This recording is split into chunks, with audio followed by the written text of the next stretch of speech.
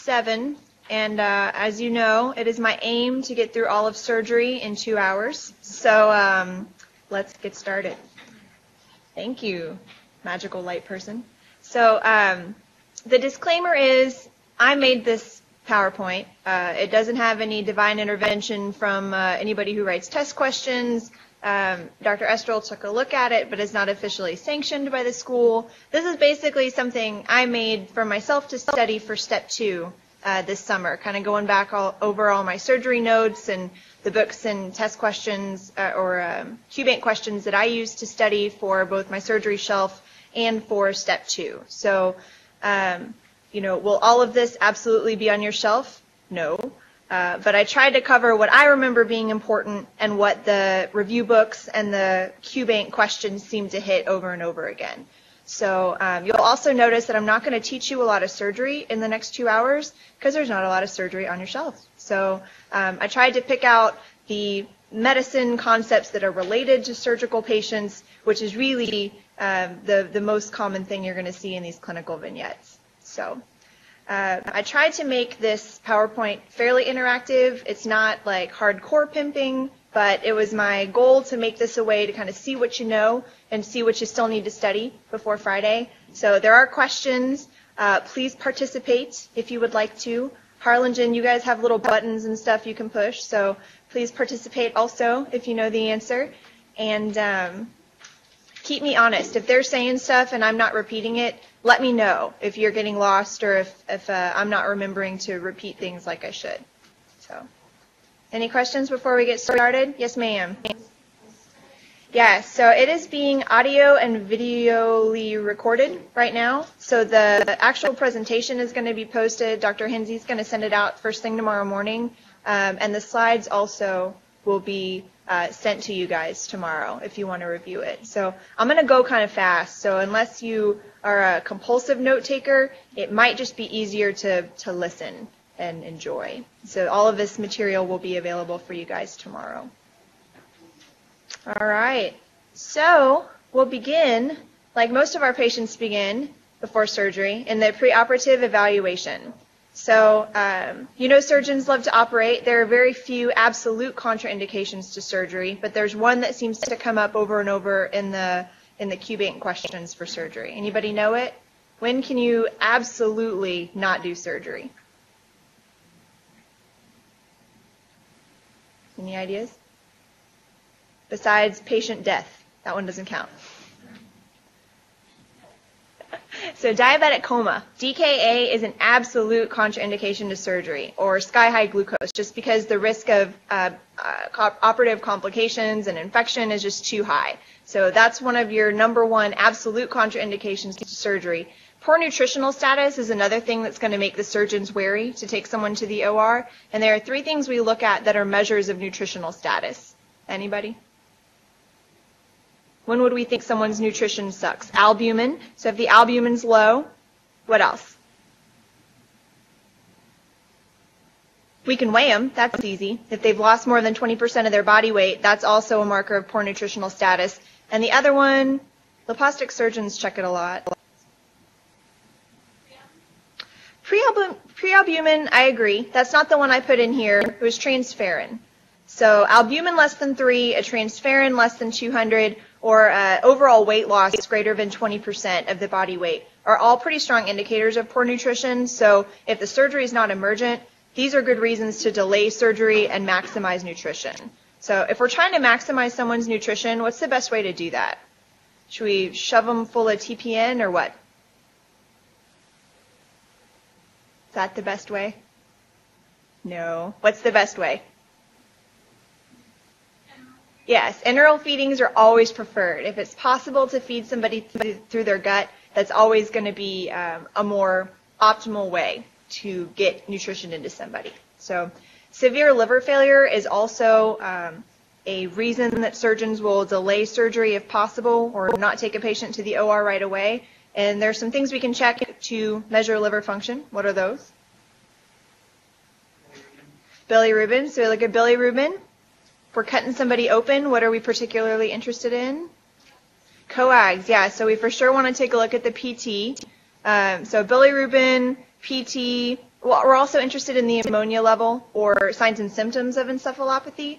Those are some things that are really important to look at in the preoperative evaluation. So, good. And if they're a smoker, what is our best advice?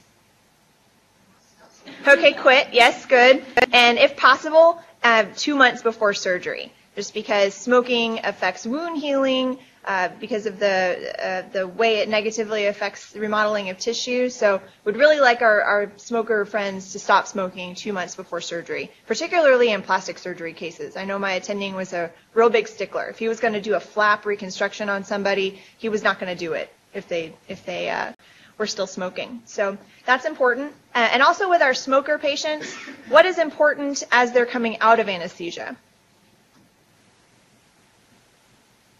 We've always got a pulse ox monitor on our patients as they're coming to, as the anesthesiologist is waking them up. Do we want to keep their SATs right at 100%? Why not?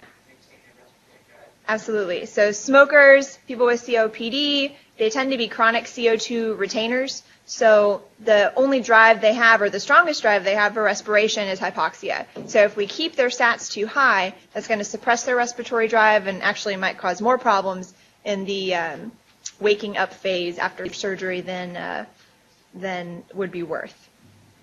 All right, so Goldman's index, you can actually calculate a number from Goldman's index to calculate preoperative or operative risk.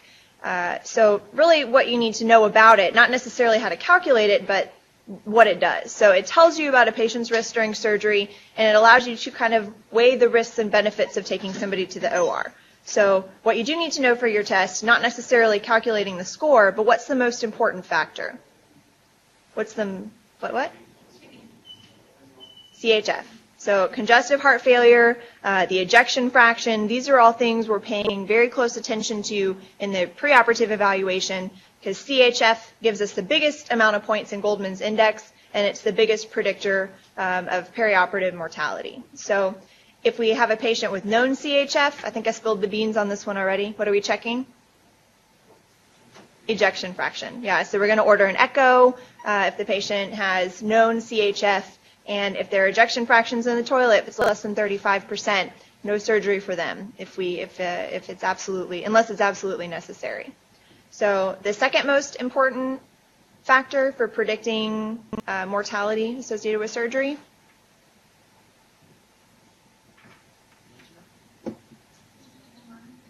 Yes, so angina-ish, but more importantly, a recent MI. So 6 months is the cutoff, and it's kind of a surrogate for their cardiovascular status. So angina would factor in there, but really we're going to be super concerned if there's been a heart attack within 6 months. So what are we checking on all our pre-op patients here? Everybody gets one of these if they're over 50.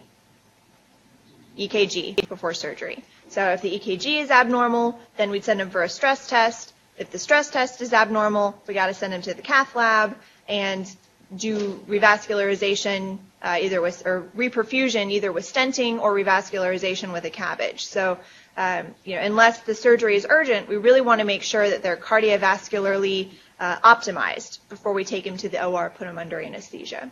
So some other things we can check also that would show up on the EKG. Arrhythmias are a strong predictor of whether or not someone's going to do well with surgery. If they're old, they're less likely to do well with surgery. They're less likely to do well with surgery if the surgery is emergent.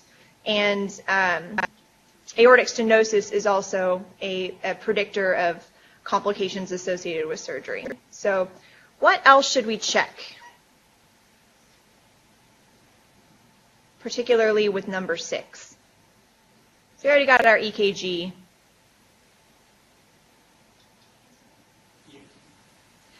PFTs, sure, but we're not especially concerned about that if someone's got a history of valvular disease. Well, first we're just going to listen. So, and this is the way they try to sneak some medicine in with your surgery questions. They might describe a patient who comes in for his preoperative evaluation, and they might describe the AS murmur. So you're going to have to reach back into your memory banks from step 1 land and remember what the murmur of aortic stenosis sounds like.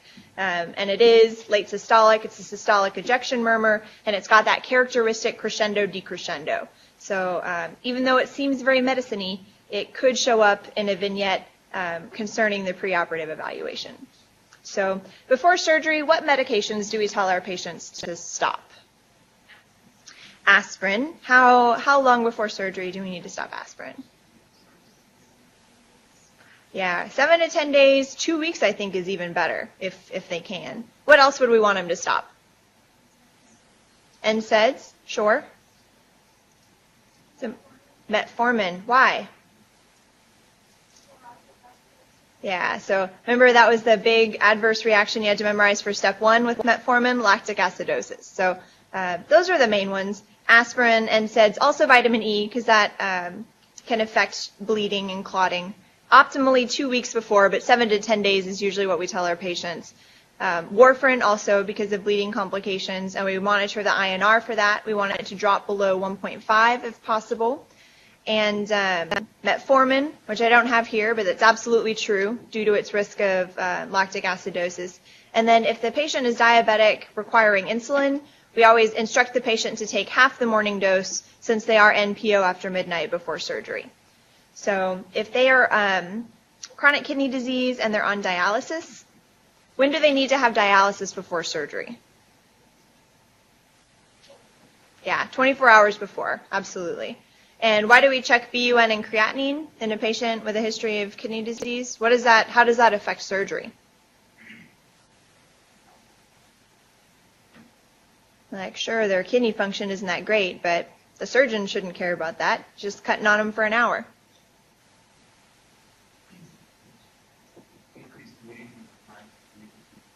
Absolutely. So what he said was, if you guys didn't hear him, people with chronic kidney disease who have uremia, uremic toxins actually interfere with platelet function. So even though if you check a CBC, the platelet counts will be fine, there's still an increased risk of bleeding because the uremic toxins prevent them from interacting in a normal way. So particularly if the BUN is super high, above 100, we would definitely worry about that. So that's one of the reasons we want to make sure they get their dialysis before surgery, and we monitor their BUN and creatinine closely. So what would you expect on the coag panel? Kind of told you already. The platelets are normal. They'll try to throw you off with that one, but the bleeding time is still prolonged because bleeding time doesn't necessarily measure platelet number, but definitely platelet functionality. Okay, so if you are a whiz with the ventilator, you're a better med student than I kind of boiled it down to the 4 things you really need to know to answer questions about these surgical ICU patients. So assist control, what do we use this for?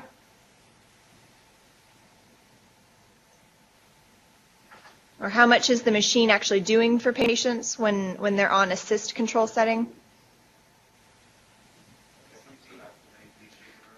Yeah, so we set on the machine, we set the tidal volume that we want the patient to receive and the rate, the minimum rate that's acceptable for us for the patient to be breathing. But if the patient, is exercising their respiratory muscles and takes a breath, the ventilator will go ahead and give that predetermined volume.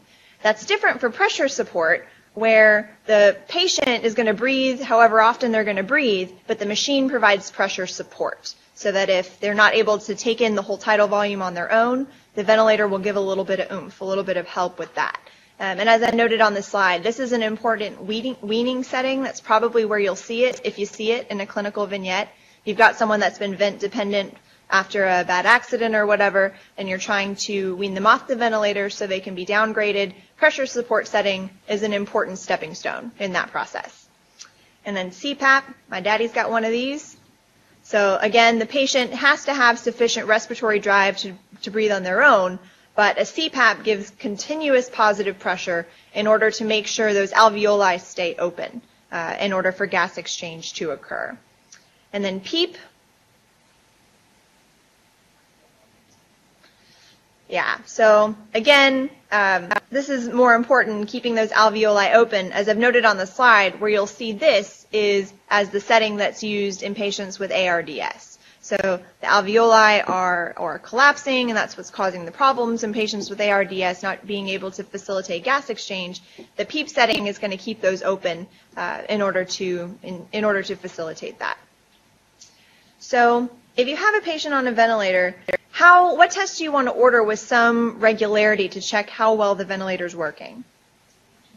ABG, absolutely. So you're going to check your oxygenation status and then how well your CO2 is being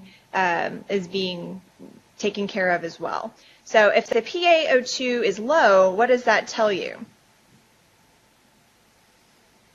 Is your patient getting enough oxygen? No. So how do we want to remedy that? Absolutely. So we'll increase the FiO2 if our PaO2 is unacceptably low on the ABG. If the PaO2 is too high, yeah, we'll decrease it. Why? What is there such a thing as too much oxygen? And what does too much oxygen do? Yeah, free radical damage. So it can actually paradoxically end up worsening ARDS or lung injury if you have too high concentrations of oxygen. So if we're taking a look at our PaCO2, if it's too low and our patient is alkalotic, what should we adjust on our ventilator settings? Ooh, I can't hear you. So we could. What would we want to do to frequency? We want to make them breathe faster or slower?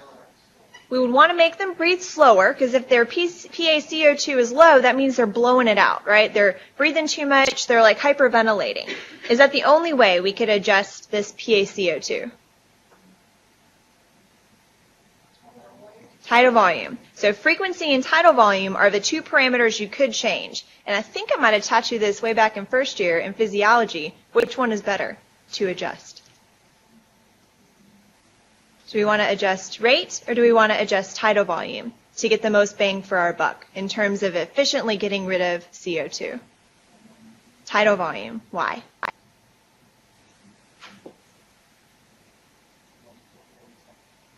Multiplicative effect, what do you mean?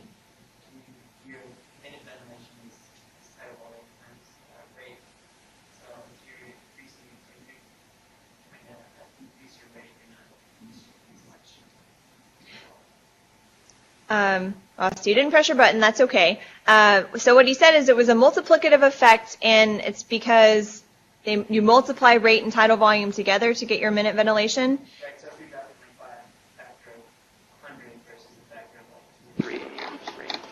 I agree with that. The only thing I would add in that you might want to look for in the answer choices is when you're increasing your respiratory rate, you're also increasing ventilation to the dead space. So when you increase rate, you're getting more air to your alveoli, sure, but you're also getting more air to the dead space in your trachea and your bronchi and stuff like that. Whereas when you increase your tidal volume, that gives more benefit to the amount of air that's going into the functional spaces where gas exchange can occur. So that's a pretty classic question and a good thing to remember, how physiology does apply to real life. So then conversely, if the PaCO2 is high and the patient's acidotic, we could increase either rate or tidal volume, but again, tidal volume is going to be preferred because we're not wasting any of that additional oxygen on dead space. So, okay, very good. So for acid-base disorders, you'll see these acid-base disorders on pretty much every shelf exam you take this year, so it's good to get it down early, and then you can get the questions right on the rest of the exams also. So remember, when you're worried about acid-base status, obviously the first step is going to be to check the pH. You can get that on your ABG, and if it's less than 7.4, you've got an acidotic situation. The next step is going to be to check the bicarb and the PCO2, because then you can see where the problem is. Do we have a problem with the kidneys or a metabolic issue, or do we have a problem with CO2 retention or blowing off of CO2?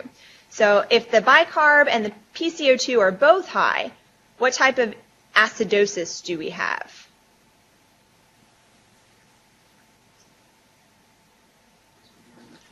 Respiratory. Very good. So if our PCO2 is high, right, we're retaining our PCO2, and because of the carbonic anhydrase equilibrium equation, more PCO2 means more protons, and that gives us acidosis. So if bicarb and PCO2 are both low, then what type of acidosis do we have? The other one, metabolic, right. So if we have too little bicarb, then the problem is with metabolism. So once you have determined you've got a metabolic acidosis, the next best step on your test should be to see if they gave you electrolytes so that you can calculate the anion gap. So remember the equation for anion gap. You're likely going to need to use that on one of your questions on Friday. And it's just sodium minus the negatively charged components, chloride and bicarb. And what's normal? 8 to 12. 8 to 12, somewhere in there. There's a more sophisticated equation where you can calculate the normal anion gap based on the patient's age, but that's an internal medicine thing. We don't care about that now. So 8 to 12 is a good enough ballpark for normal. And what are some things that can cause an anion gap acidosis? Or just give me the cute acronym that was in first aid. Mud piles, right? So what are these? Let's see if I can remember. M is methanol, I think. Is U uremia? D, DKA. P? Yeah, okay, peraldehyde. I? Isoniazid. L? The most common one, lactic acidosis. E? Ethylene glycol. Or ethanol, sure. Then S, salicylates, good. Okay, so the non-gap acidoses are easier to remember for me, because there are fewer of them. What are they? The main one? Main one's diarrhea, right? Because your colonic and intestinal secretions are high in bicarb, so if you're pooping a whole bunch, you're going to poop out a lot of your bicarb. And low bicarb indirectly gives us a metabolic acidosis. So some other random ones that are more internal medicine things are the renal tubular acidoses and then abuse of diuretics or overuse of diuretics. So if our pH, instead of being low, is too high, is greater than 7.4, we've got an alkalosis on our hands. And again, the next best step is to check the bicarb and CO2. And if they're both low, what type of alkalosis do we have?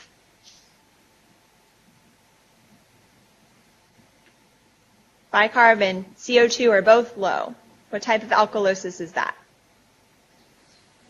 Respiratory, right. Because low bicarb, we just talked about that. That should give us an acidosis. So low bicarb isn't going to give us an alkalotic situation. It's got to be the CO2.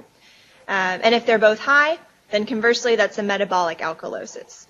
So to determine between the main classes of metabolic alkalosis, you can check the urine chloride. And vomiting, because you're puking up HCl, which is rich in chloride, you're going to have low chloride when you check it because you're ejecting it into the outside world. If the chloride is high, then it's something a little bit more mysterious. It might be some kind of hyperaldosterone state or one of these random genetic nephron electrolyte transporter problems like Barter's or Gittleman's. So that's kind of down and dirty, the stuff that you need to recall, pull out of the memory banks for the acid-based questions you might be asked. So as far as electrolytes, low sodium, what causes hyponatremia? Yes, too much water, fluid overload. So if you remember from second year, hyponatremia is not a sodium problem, right? It's not that you have too little sodium, it's that you have too much water. So the next best step, if you see on your chemistry that you've got a patient with hyponatremia, you want to check the plasma osmolarity. Because there are some mimickers of hyponatremia where you've either got high glucose and that makes it look like your sodium is too dilute. So you want to check the plasma osms to rule that out. And then the next step is to take a look at the patient and assess the volume status. So if your patient is hypervolemic, they're puffy, their lungs are crackly and wet, and they've got hyponatremia on chemistry, what might cause that?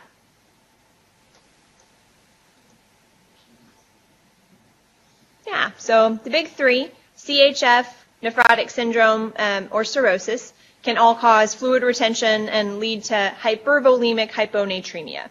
Well, that's the same thing twice, isn't it? So pretend that second arrow is pointed down, and you have got a patient with dry mucous membranes, skin tenting, they look like they're volume depleted, but they're still hyponatremic on chemistry. So what could cause that?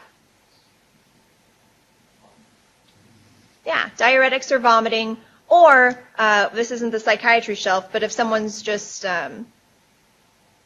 vomiting free water. Never mind. So diuretics or vomiting are going to be your main ones. And then if their volume status is stone cold normal, but they're hyponatremic, the big cause there is SIADH. So the next best step, once you've established that, especially if the patient is a smoker, would be what? Chest x-ray. SIADH is a paraneoplastic syndrome associated with lung cancer. So, okay, so how do we treat hyponatremia? Kind of depends, right? It depends on the volume status. In general, the garden variety answer is fluid restriction and diuretics. But if they're hypovolemic, what do we want to do? They're hypotensive, tachycardic, dry mucous membranes, skin is tinting. Got to volume resuscitate them, right? So even though they're hyponatremic, we're going to want to give them fluid to correct for hypovolemia. Something I always found confusing when I was taking practice questions and when I was taking the real test is what is the role of hypertonic saline? When do we use this as opposed to just fluid restrictions and diuretics? And there are some pretty clear-cut criteria. Does anyone know them? So if you've got severely symptomatic hyponatremia, so if you're like seizures, altered mental status, like severe symptoms, or if the sodium is super, super low. I've seen cutoffs either 110 or 120. I don't think the test is going to be dirty and say 115, but I mean you'll see it's very, very low, or the patient is symptomatic from their hyponatremia. So why don't we go willy-nilly with this hypertonic saline and correct all our sodium up to normal in like 5 minutes?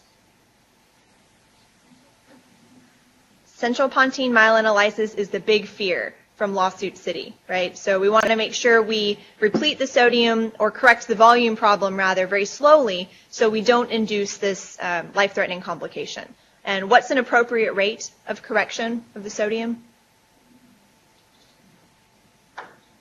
It's between 0.5 and 1 milliequivalent per hour, or between 12 and 24 milliequivalents a day.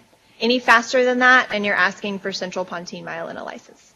So for hypernatremia, again, the problem is not with sodium, it's with water. It's when we've lost too much water with respect to our sodium content.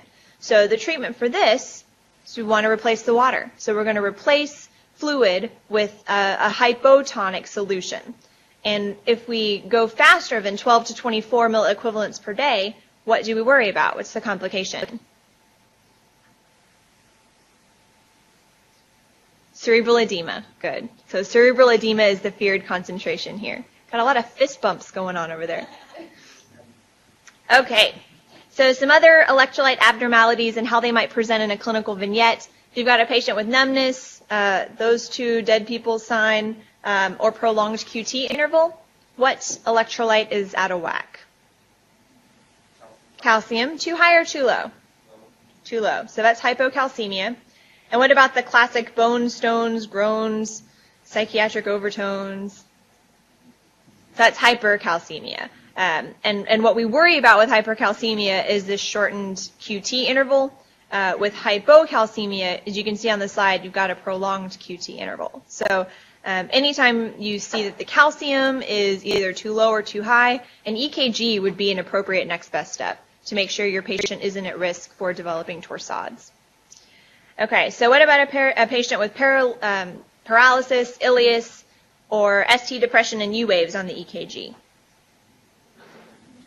Hypokalemia. And how do we treat hypokalemia?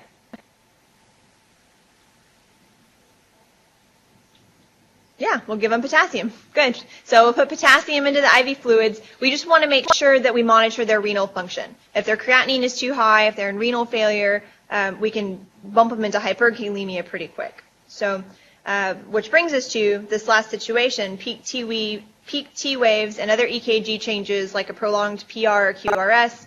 That's hyperkalemia. And the treatment of this is super, super importante. So what do we want to do to a patient with hyperkalemia? Calcium gluconate first. This is going to stabilize the cardiac membranes. What else? So we can give insulin and glucose to shift the potassium into the cells. Albuterol or a beta agonist can also shift potassium intracellularly. And then if it's really bad, we really have to do dialysis to get the potassium out of the body. So very good. Oh, K-exalate, we don't really use that very much at University Hospital, but they still use it at the VA from time to time. That makes you poop out potassium. So it's another way to kind of get it out of the body. Okay, so for fluid and nutrition, the maintenance IVF of choice, it's D5, half normal saline, and we can add 20 milliequivalents of KCl if the patient is peeing. And for maintenance fluids, how do we calculate it? Up to 10 kilograms. How much fluid do they get? This is also muy importante. What? Yeah, so there's different formulas, whether you're calculating daily requirement or hourly requirement. I've got the daily requirements here. So 100 milliliters per kg per day for the first 10, then 50 milliliters per kg per day in the next 10, and 20 milliliters per kg per day, all kilograms in excess of 20. So as we discussed before, enteral nutrition is always preferable over parenteral nutrition. And really, we only use TPN when we have to. When there's a problem with gut absorption, that would prevent us from getting the patient nutrition enterally. Okay, so our burn patients. For circumferential burns, well, first of all, what degree burn do we have going on here? It's erythematous. It's fairly painful, but not peeling. So that's first degree. And what layer of skin is involved? Epidermis. And so in this second example, we've got loss of integrity of the epidermis. It's very painful. Oh, there you go. JK, second degree burn. And then lastly, this example of a third degree burn shows you that it can either become dark or pale. And really, we have no sensation here because the damage to the skin goes all the way through the dermis and starts to affect the nerves. So even though this doesn't hurt, this red stuff all the way around the area of the third degree burn hurts like hell. So just because the patient has a third degree burn doesn't mean something doesn't hurt. Okay, so particularly, what are we worried about in circumferential burns? Compartment syndrome. Very good. So we'll look out for those signs, and if we see them, we'll definitely want to consider a bedside surgical procedure to relieve that pressure. If a patient comes in with kind of burned hairs in their nose, they're wheezing, they've got black stuff all the way around their mouth, what's the complication we would fear there? So we're worried about their airway. They could develop laryngeal edema, so we're going to have a low threshold for intubation there. And then if a patient who was kind of in a house fire or something comes in with confusion, they've got a headache, and their skin is really, really red. Carbon monoxide, we'll want to check the carboxyhemoglobin. Remember that a pulse ox doesn't do you any good here. Why is that?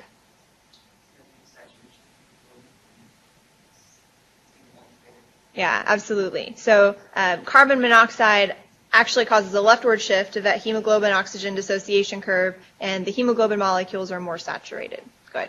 So the treatment here, we want to give them 100% O2, and if we have a lot of carbon monoxide on board, we might consider hyperbaric treatment. Okay, so clotting. What is the cause of clotting that we worry about in old people, particularly me? I worry a lot about this. Not for me, but for my future patients. Giving you a hint and it's not being helpful.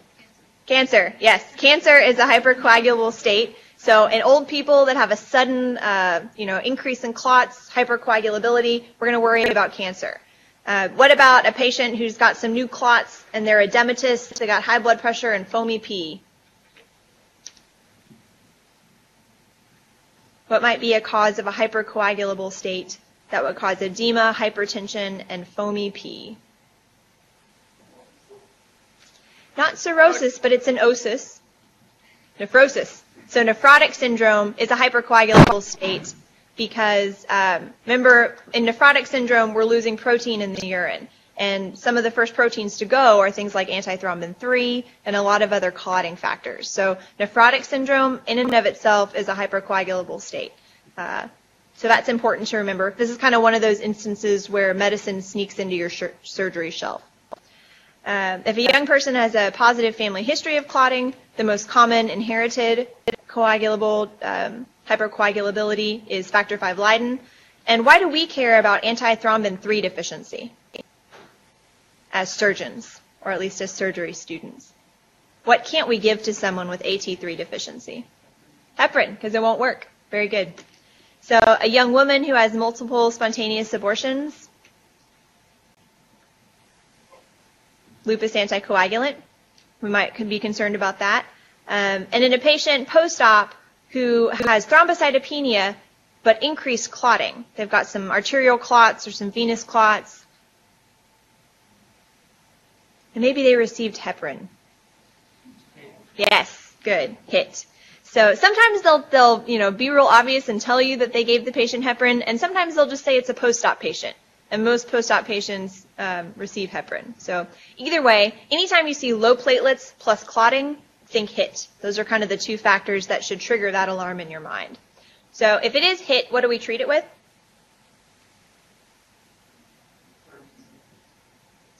Protamine. Oh, so protamine is the antidote for heparin. But, yeah, so it's, what? Is that Harlingen? Synthetic heparin. Synthetic heparin, like leparudin or agatroban, yes. So leparudin or agatroban are going to be our drugs of choice. We obviously want to get heparin out of the picture as soon as possible, but we don't necessarily need to reverse it. Because remember with heparin, the problem is we get an antibody that's formed to heparin bound to PF4. So just reversing the heparin isn't necessarily going to correct the problem. So with bleeding, if we see an isolated decrease in platelets, what are we thinking? Maybe in a young woman, ITP, so idiopathic, ITP. And if we have a patient with normal platelets but increased bleeding time in PTT, this might be another young woman who's got heavy periods, nosebleeds, bruises really easily, but the platelets are normal, but the bleeding time is high. Von Willebrand's. So von Willebrand's. So again, this is a problem with platelet function, not necessarily platelet number. And why do we care about this medicine stuff? Because if our surgery patients have it, it's going to make a difference to how we treat them in the OR. So lastly, if the platelets are low, the coags are high, fibrinogen is low, D-dimer is high, and you see schistocytes on the smear, are we worried? Yes. What are we worried about? DIC, that is badness. So some important causes to remember: gram-negative sepsis because of the LPS can cause DIC, disseminated carcinomatosis can cause it, and then some random OB stuff that we care a little bit less about at this stage. Okay, so for a patient with a burn, remember the rule of nines and how it's a little bit different between adults and kids. And remember the Parkland formula for determining fluid resuscitation of a burn victim. So you'll see some discrepancy in the sources as to whether to use 3 or 4, and for kids whether to use 2 to 4. I've even seen 6 to 8. I think it was in the Pestania packet. These are the numbers that I found in the most sources. So these are the ones that I memorized for my test. But again, it kind of depends on what source you're using. Things to remember about burn patients: they are more susceptible to infection, but we don't give them IV or PO antibiotics. Why is that? Yeah, it breeds resistance. Very good. So we're going to give topical antibiotics instead. And there are 3 main topical preparations we give to burn patients, and you'll want to know the differentiating factors between them. So one factor, or one topical medicine, doesn't penetrate Eschar, but can cause leukopenia. Which one is that? Oops. Okay. Yes, silver sulfadiazine. Very good. So the side effect of silver sulfadiazine that you need to remember is leukopenia, and it's not the best for third-degree burns because it won't penetrate that Eschar. So what does penetrate the Eschar but is very, very painful? Mafenide. And then the third one also doesn't penetrate the Eschar, and the side effects that you watch out for are hypokalemia and hyponatremia. Silver nitrate. Very good. So I definitely had a question about one of these, determining between the 3 of these agents based on their side effects. So go back and review this before your test if you have time. So some other random burn stuff. You've got a chemical burn, particularly in your eyeballs. What do you want to do? Flush it even before you come to the ER. If you've got an electrical burn, the next best step. Very good. Because what's going to kill you? The arrhythmia after the electrical burn. So first best step for an electrical burn is an EKG. If that's abnormal, we got to monitor them on telemetry for 2 days. If we've got a burn patient, especially an electrical burn patient who's got a urine dipstick positive for blood, but there's no RBCs seen on the microscopic exam, what does that tell us? Their pee is red, but there's no red blood cells in it. Rhabdo, very good.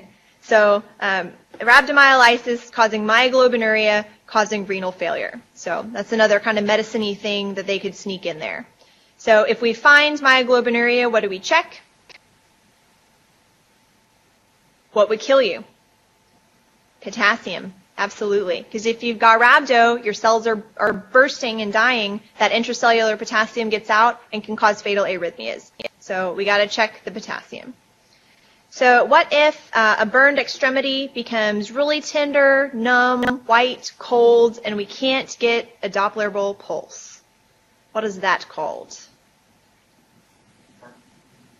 Some bad stuff. Compartment syndrome. So the swelling can cause compartment syndrome. The criteria are those 5 Ps. Old school way would be to measure the compartment pressure greater than 30 millimeters of mercury. And how do we treat it?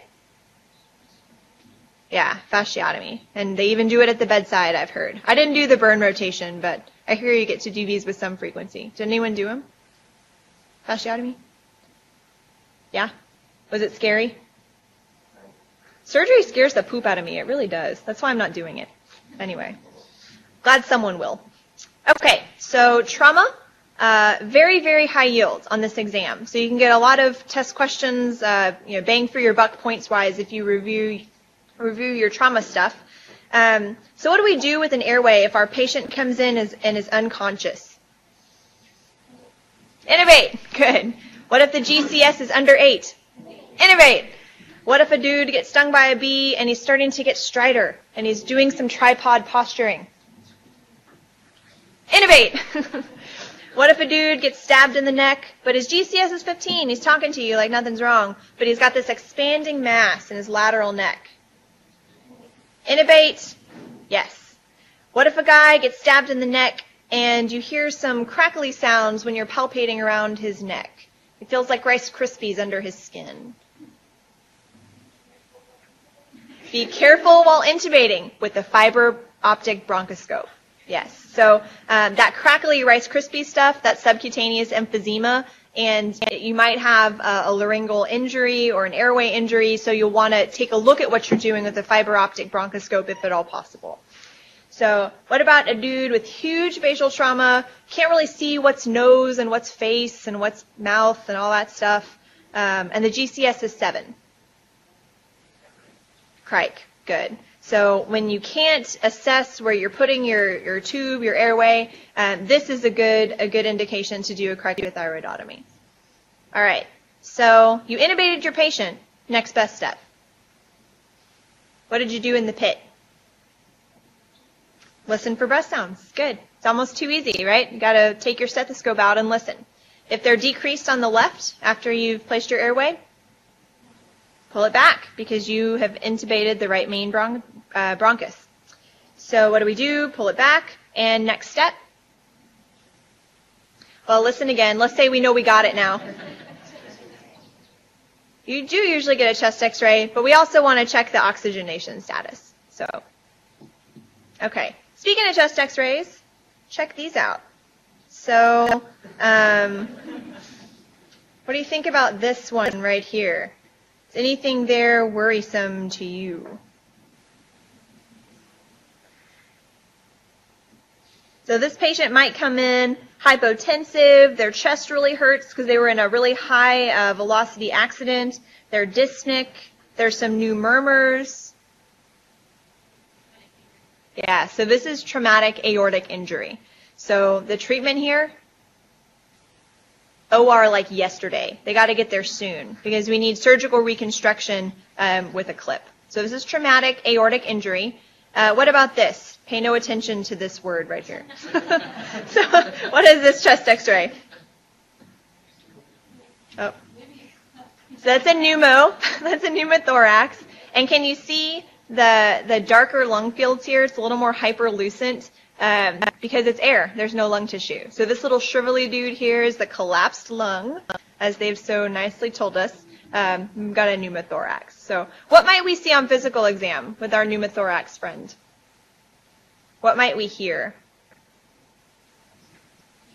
So we hear absent or decreased breath sounds on this side. Hyperresonance to percussion. What?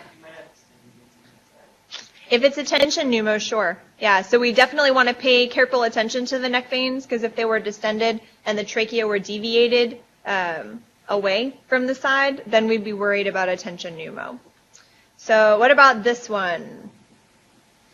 Does this look like a normal chest x-ray or not? That looks pretty crappy. So what does this patient have? Let's say we listened over here and we hear decreased breath sounds. It's dull to percussion. Yes, that's a hemothorax. Very good. So what are we going to do? Chest tube. Very good. Chest tube. So what are the indications to take somebody with a hemothorax to the OR? So that's another thing they like to ask about on this shelf. When do you go to the OR? So yes. So if there's high output greater than 1.5 liters in the first immediate time when you put the chest tube in, then we take him to the OR. Or if there's greater than 200 cc's per hour over the first 4 hours. So high output is a reason to take someone with a hemothorax to the OR. Otherwise, you just kind of let it drain. And this last one also looks bad. So this patient also may have had some rib fractures on this side. They had a really bad car accident where their chest hit the steering wheel.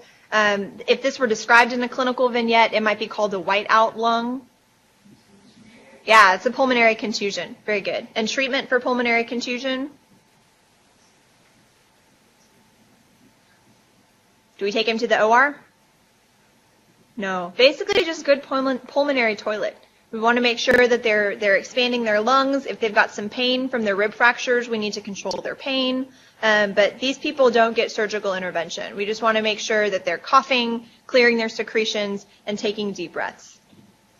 Okay, so a little bit more about chest trauma. If a patient has inward movement of the right rib cage upon inspiration, what is that? So that's paradoxical movement, right? If it moves in when you inspire. So that's flail chest from rib fractures that are 3 consecutively. And how do we treat it? How do we treat flail chest? What? Nerve block. Good. So we want to control pain, and you are psychic and read my mind to the next question. What do we do for pain control? We give nerve block. What if this patient is screaming and crying, "Doctor, I hurt. I need some morphine. I need some Demerol." Why not? Yes, because opiates can decrease the respiratory drive, which we don't want in our patient with a rib fracture. Okay, so patient has confusion, petechial rash in the chest, axilla, neck, acute shortness of breath, maybe after a really bad car accident. Fat embolism. That was on House the other day. Did you guys see it? Yeah. See? Now you'll never forget it. So when do we suspect a fat embolism? Long bone fracture usually. Femur is classic. So if we have a patient who dies suddenly after a third-year medical student removes the central line, that's not funny because that would be like the worst thing ever. That's an air embolism. So you also suspect air embolus when there's lung trauma, using a ventilator that's overzealous with the tidal volume, or during vascular surgery where the vessels are being violated. Okay, so more on cardiovascular. If the patient is hypotensive and tachycardic, what's that? Shock. right? So we worry about shock anytime we see on vital signs hypotension and tachycardia. If the neck veins are flat and the central venous pressure is normal, what type of shock is that probably?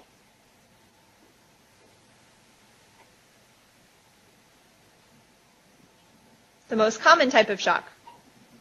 Yes, hypovolemic. So maybe with hemorrhage if it's in the right clinical situation. So the next best step here, got to do fluid resuscitation. So 2 large bore peripheral IVs, got to give 2 liters of normal saline or lactated ringers over 20 minutes, and then followed by blood if we don't see an appropriate rise in the vital signs. If we hear muffled heart sounds, we see some JVD, and our EKG shows electrical alternans, and we see some pulsus paradoxus on inspiration, tamponade. So now we're real worried. What are we going to do to confirm pericardial tamponade? We can do fast. We can do that quick ultrasound if it's readily available. But if you really have strong clinical suspicion, you go ahead and treat. Then what's the treatment? Needle decompression. So we got to get that blood out of the pericardial sac so the heart can contract properly.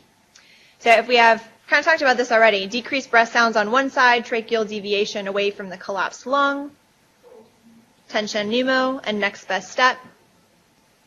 Do we want to get a chest x-ray? Shove a needle in it. So we do not need to confirm tension pneumo if we have the strong clinical suspicion like the physical exam findings I've outlined here. So chest x-ray will be wrong, needle decompression will be right. And after you decompress with the needle, add a chest tube. Okay, so this is a busy slide, and I'll let you guys review this on your own. But the differences between the types of shock does come up in test questions, particularly the differences between like neurogenic shock after a spinal cord injury versus hypovolemic versus cardiac. So pay special attention when you're studying to what you see on physical exam, whether they're tachycardic or bradycardic, for example, and pay special attention to what your pressures would be measured by your Swan-Ganz catheter. Okay, so head trauma. Remember how to calculate a GCS, and I've just listed the maximum for the Glasgow Coma Scale on this slide. So the best you can get for eyes is a 4, motor is 6, and verbal is 5. So expect a question where you're given a clinical vignette and you're asked to calculate the Glasgow Coma Scale. What if you get this? Oh, actually, I should ask this first. If a patient comes in with head trauma or they've ever been unconscious, what's the next best test? CT, right? Because we want to see if there's any kind of bleeding. We're looking for this badness right here. So what is this badness? That's an epidural hematoma. It's that biconcave disc. What about this badness? Is that subdural? Is it acute or chronic? It is acute. How do you know? Yeah, so acute blood is bright on a CT. Old blood, and it's kind of a small one, but you can see it here, this little crescent is dark. It's already been partially reabsorbed and remodeled. So that's a chronic subdural.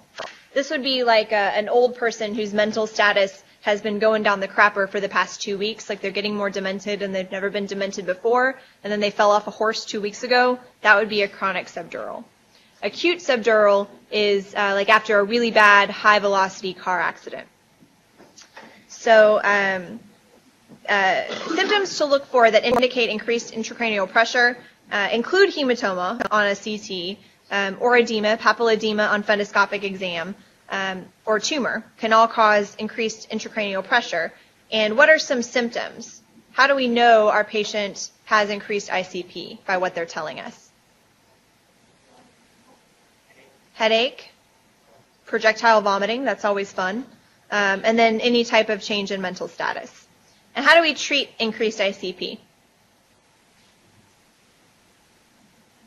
Elevate the head of the bed. We can give mannitol to help relieve some of the pressure. What else? And we hyperventilate. We hyperventilate so the PCO2 is lower than normal. It's between 28 and 32. Okay. So when do we do surgical intervention? Or what would we do? What would we do for surgical intervention? Have you seen the neurosurgeons do it? That's also pretty scary. That makes me want to poop my pants also. So ventriculostomy or a burr hole. It can do a burr hole for some of these hematomas. The ventriculostomy, that's a little bit more controlled in the OR sometimes. That's a little bit less scary. But okay, so for neck trauma, review your anatomy and make sure you've got the difference between zones 3, 2, and 1, and the differences in treatment or workup when the injury is in one of these 3 places. So for penetrating trauma, anytime we have a gunshot wound or a stab wound, we want to make sure we know where in the neck the issue is occurring. So zone 3, what are the boundaries? Yeah, so above the angle of the mandible. And what do we do if there's a penetrating trauma there? Yeah, so we want to check the aorta with an aortogram and triple endoscopy. So we've got a lot of passages up in zone 3, right? The trachea is up there, the esophagus is there. We really want to make sure all of those major passageways are still viable and uninjured. So zone 2 is between the angle of the mandible and the cricoid, and the workup there is a little bit different. We want to do 2D Doppler to check the patency of the vessels, and we may want to do exploratory surgery. I couldn't find a definitive answer in the books that I read about it. It kind of just said plus minus. For zone 1, that's below the level of the cricoid, and the workup there, we want to check the aorta. So, okay. So what about penetrating abdominal trauma? If we have a gunshot wound to the abdomen, where are we going? If we see this on chest x-ray, where are we going? Yes, immediately, right? This is free air under the diaphragm. Even if you suck at interpreting x-rays, make sure you can pick this out, okay? And as we said, gunshot wound to the abdomen, we need to go to the OR and get XLAP plus a tetanus shot if it's warranted. So what about a stab wound and the patient is unstable and they've got rebound tenderness on physical exam? OR, yes, do not pass go. What if they've got a stab wound if the patient is stable? Yeah, so we'll kind of want to shove a finger in it, right? See if we have violated the peritoneum, if there's evisceration. The other thing we'd want to check is whether there's intra-abdominal bleeding. So the FAST exam is a pretty good way to do that in the ER quickly, or the DPL, the diagnostic peritoneal lavage, if the FAST doesn't give us the answer we're looking for. And then if either the DPL or the FAST are positive, OR. So what if we've got blunt abdominal trauma and the patient is hypotensive tachycardic? OR. So anytime we've got an unstable patient, OR. Okay, so more on blunt abdominal trauma. If they're unstable, OR. If they're stable, what's the next best step? CT, yeah. So we're going to do an abdominal CT if they're stable enough to go to the scanner. If we see a lower rib fracture plus bleeding into the abdomen, what are we going to worry about causing the bleeding? Yeah, spleen or a liver laceration, depending on the side, right? Spleen on the left, liver on the right. If we've got a lower rib fracture plus they're peeing blood, kidney. So a kidney laceration could cause those symptoms. If they've got Kerr sign positive and viscera in the thorax when we look at their chest x-ray, yeah, I've got a diaphragm problem, right? Kerr sign is where you have pain in your left shoulder. So it's referred pain. It's referred pain because of the phrenic nerve. I was never the best anatomy student, but that I remember. Okay, so handlebar sign, that's where you've got pain and bruising, kind of like if you're riding a bike and you flip over the bike where the handlebars would hit you right here. What's right here? Pancreas. So handlebar sign, big bruising in the mid-epigastric with some abdominal pain after trauma. Worry about pancreatic rupture. The CT will show you that as well. If they're stable with epigastric pain, this is a little bit vague. I got a couple USMLE World questions on this. I don't know if you guys have seen them. So we'll want to get an abdominal CT to assess what's going on. And if you see retroperitoneal fluid on your abdominal CT, what might have been injured? Duodenum. The duodenum. So duodenal rupture, they're stable. It's not a really acute abdomen picture, but when you do the CT to work up their epigastric pain, if you see retroperitoneal fluid, the duodenum might have been ruptured in a way that's going to cause retroperitoneal leakage. Okay, so for pelvic trauma, if the patient is hypotensive tachycardic, want to make sure they're not bleeding into their abdomen. You can bleed out into your pelvis, and the best way to stop that is by stabilizing the fracture if it's present. If we've got blood at the urethral meatus, and if it's a man, obviously, the prostate is riding high, what are you worried about? Blood at the urethra, high riding prostate.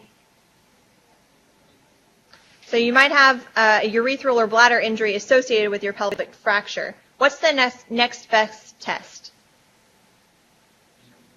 Want to evaluate the urethra with a retrograde urethrogram. Do not put a Foley if there's blood coming out of the PP. Don't do that. So if the retrograde urethrogram is normal, what might you want to check? So it's not the urethra. What might be bleeding? The bladder. So we'll do a cystoscopy or a retrograde cystogram. And here, we're looking for dye extravasating from the bladder. And you have to do 2 views in this study to see whether or not the dye extravasates into the peritoneum. So if it's extraperitoneal, not that big of a deal. We just tell them to rest, place a Foley for comfort. If it's intraperitoneal extravasation of dye, that's a big deal. And surgery needs to be performed semi-urgently to repair the bladder injury. Okay, so as far as ortho trauma, some fractures that go to the OR I've got listed on this slide. Anytime a depressed skull fracture is present, go to the OR. Anytime you've got a really severely displaced or angulated fracture, go to the OR. Any fracture where bone is sticking out into the air, that's bad, go to the OR. Or a femoral neck or intertrochanteric fracture goes to the OR as well. Some common fractures, if they give you a clinical vignette that describes shoulder pain after a patient had a seizure or had a really severe electrical shock, that's a posterior shoulder dislocation. What about an arm that's outwardly rotated and you've got numbness on the deltoid? Anterior shoulder dislocation. And why numb over the deltoid? Axillary nerve injury, good. An old lady fell on her outstretched hand and her distal radius is displaced. That's Colles fracture. That's the dinner fork deformity that you might have read about, Colles fracture. It's usually when an old person falls on their outstretched hand. If a young person falls on their outstretched hand and you palpate their anatomic snuff box and elicit tenderness, what's broken? Scaphoid. Very good. So you all saw this guy in the ER, right? I just punched a wall. It wasn't in a bar fight, I promise. So what? And their hand hurts. What did they probably break? Yeah, it's Boxer's fracture. It's a metacarpal neck fracture, usually of the 4th or 5th metacarpal. And the clavicle, where do we usually break it? Between the middle and the distal thirds. Good. Back to scaphoid fracture. Often when you get the x-ray, what will you see first off? Nothing, right? The x-ray can often be negative, and not having a high index suspicion for this fracture can lead to problems for your patient and maybe lawsuits for you. So even if the x-ray is clear, it's important to have a high index of suspicion for this fracture because you can't often see it early. Okay, so here's kind of the things I was talking about. The depressed skull fracture that they might show you, see, right? This would be normal. This is abnormal. This is Colles fracture with the dinner fork deformity of the radius. Scaphoid fracture, it's kind of hard to see. This is where it's already been pinned surgically. This shows a clavicle fracture. You can see it is not a continuous clavicle. And then femoral neck fracture versus intertrochanteric fracture. So x-rays that they might put on your exam. Okay, so after surgery, fever on post-op day 1, what is the most common cause? Very good, atelectasis. And how do we diagnose it? Can listen, we can take a chest x-ray, and usually the findings are pretty unimpressive, just some kind of bilateral fluffy stuff in the lower lobes for atelectasis. How do we treat it? Pulmonary therapy. If you're my surgery attending, you scare the crap out of the patient. Like, you better get up and breathe deeper, use your incentive spirometer, or you're going to get pneumonia and die. So scaring your patient can prevent atelectasis. I don't know if I'd use that technique, but whatever.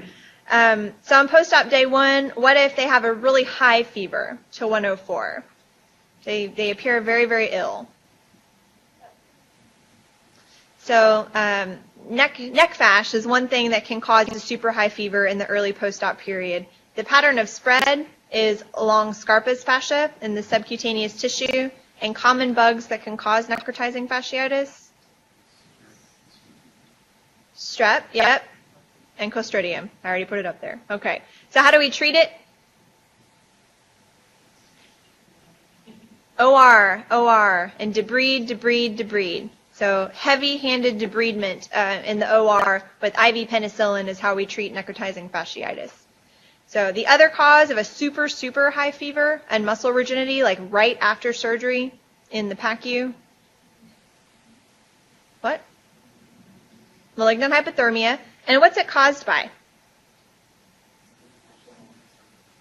It's a genetic problem. So what causes it? The anesthetic that's used during surgery, either succinylcholine or halothane. And the genetic defect is a problem with the ryanodine receptor. So that nugget of information might have been in your brains from physiology, but it actually could end up on your test on Friday for surgery. So how do we treat malignant hyperthermia? Dantrolene sodium. Very good. And dantrolene sodium works because it blocks that ryanodine receptor and decreases the amount of intracellular calcium. Okay, so fever on post-op day 3 through 5. Got a chest x-ray that looks like that. Fever, cough, and diaphoresis. All right, so here's the heart. What's this? That's consolidation. So that's pneumonia. This is pneumonia. And how do we treat it? Antibiotics, right? So we'll want to check a sputum sample to culture, but we'll cover them with usually a fluoroquinolone in the meantime to cover for strep pneumo while we're waiting for the cultures to come back. So another common cause of fever on post-op day 3, 4, or 5 is fever, dysuria, frequency, urgency, particularly if the patient has a Foley. UTI, the next best test. UA and culture, good. And how do we treat them? Antibiotics, right? Take out the Foley or change it, and then treat them with antibiotics until the culture comes back. So post-op day 7 or beyond, if there's tenderness at the IV site, worried about a line infection, and we treat it by taking a blood culture first to diagnose and then pulling the line and giving antibiotics. If there's pain at the incision site, edema and induration around that area, but there's nothing draining, what is that? So it's red, it's swollen, it's painful, but there's no drainage from the incision. Cellulitis, good. So the no drainage with that clinical picture tells us it's cellulitis. And what do we do to treat cellulitis? Leave it alone, cut it open, give antibiotics. So we'll do blood cultures to make sure it's not bacteremia, and then we'll start antibiotics. If there's similar clinical picture with pain at the incision site, but there is drainage, that tells us we have a wound infection. And how do we treat these? No antibiotics. We'll open the wound, repack it. If you're the medical student, you have to change the nasty packing every day. You know what I'm saying. You guys had to do that too, right? It wasn't just me? Okay. So what if we've got pain at the incision site with salmon-colored fluid that weeps from the incision? Dehiscence, that's also bad news. And how do we treat that? So depending on the degree of dehiscence, it requires a trip back to the OR. So we'll have to give them antibiotics and then close the fascia. Because in dehiscence, the problem is violation of the fascia, and we can't just let that go. So typically they need to go back to the OR to get that primarily closed. Unexplained fever could be an abscess, especially if there was intra-abdominal surgery in the recent past. And we diagnosed that mainly with a CT. And in the last resort, we may need to do a diagnostic laparoscopy or laparotomy to see what's going on. And treatment of an abdominal abscess, and most abscesses for that matter, drain it. Drain it. So almost all abscesses, with the exception of 2 that I know of, need drainage. So abdominal abscesses are no exception. Some other random causes of fever, thyroid storm, thrombophlebitis, particularly, now this tripped me up on my shelf. There are a couple of OB-GYN questions on the surgery shelf, usually after gynecologic surgeries. It's like after a C-section or after like a hysterectomy, a patient could have unexplained fever. You looked for all these sources and ruled them out. They can have pelvic thrombophlebitis, and the treatment there is antibiotics, yes, but also heparin, because until you break up the clot that's got the little bacteria friends hanging out in there, the antibiotics won't do any good. So if they do give you a gynecologic surgery patient, unexplained fever, late in the post-op course, think about thrombophlebitis. Okay, so pressure ulcers, these are gross. They're caused by ischemia, in a word, and there are 4 stages. So stage 1 is blanchable, so that's always a good sign. Anytime you see a pressure ulcer, you want to touch it, make sure it blanches. If it's stage 2, it starts to look a little bit crustier and grosser. There's a blister, an actual break in the dermis. Stage 3, it starts to erode into muscle, and stage 4, that's super bad news. It goes all the way to the bone. So one thing I will point out, because it was either on the midterm or the real shelf, I can't remember, and that's Marjolin's ulcer. Was that on the midterm? So what's Marjolin's ulcer, and why do we want to do a biopsy to rule it out? Squamous cell carcinoma, very good. So in a chronic ulcer, all that remodeling and cell turnover for repair can predispose to carcinoma arising in that area. Okay, so treatment for stage 1 and 2, get a mattress, put some cream on it, no big deal. Stage 3 or 4 really need surgery with a flap reconstruction in most cases. Okay, so for thoracic surgery, remember your pleural effusions, be able to see them on a chest x-ray, and anytime you have more than 1 centimeter of fluid in this little costophrenic angle, or more than 1 centimeter on a lateral decubitus x-ray, you've got to tap it. You've got to do a thoracentesis to see what type of effusion you're dealing with. If it's transidative, it's more likely to be a systemic cause, like a congestive heart failure, nephrotic syndrome, or cirrhosis. Some random things they might throw in there. If it's transidative with a low pleural glucose, rheumatoid arthritis can actually cause that. Not surgical, but whatever. If there are high lymphocytes in a transidative effusion, might be TB. And if it's bloody, think cancer or a PE. So if it's an exudative effusion, it's more likely to either be due to a pneumonia or a cancer. And a complicated effusion means there's bugs in there. We can see them on gram stain. There's pH that's low, acidotic effusion, or what you can't see there, the glucose is low. And the glucose is usually low because either cancer cells or bugs are eating it. So that makes sense. And if it's complicated, we need a chest tube. And were you guys pimped a lot on Light's criteria? No? Okay. Well, Light's criteria are how we determine whether it's transidative, and we check the LDH and compare it to the LDH between the effusion fluid and the serum. If that ratio is less than 0.6, we're transidative, and if the protein ratio between effusion and serum is less than 0.5, we're transidative. Okay, so a spontaneous pneumothorax, remember these can happen in our emphysema patients when a subpleural bleb ruptures and the lung collapses. Or it could also happen spontaneously in a young, healthy man. Usually they're tall and skinny and suddenly have some shortness of breath.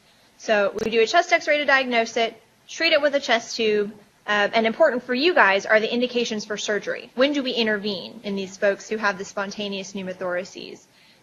If it recurs on the same side or the opposite side, if they're bilateral, or if the lung can't completely expand after the pneumothorax.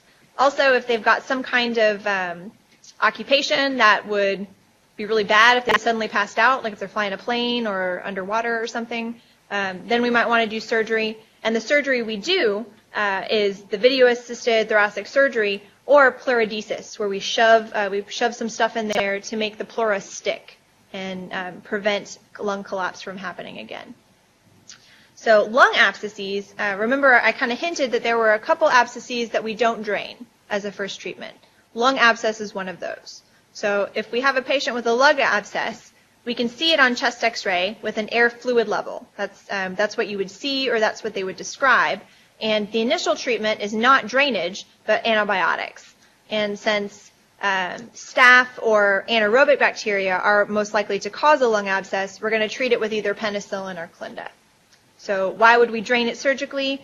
If the antibiotics don't work, or if it's super bad, or if there's empyema. Okay, so if you have a patient with a solitary lung nodule, what's your first step? Find an old chest x-ray and compare it. Very good.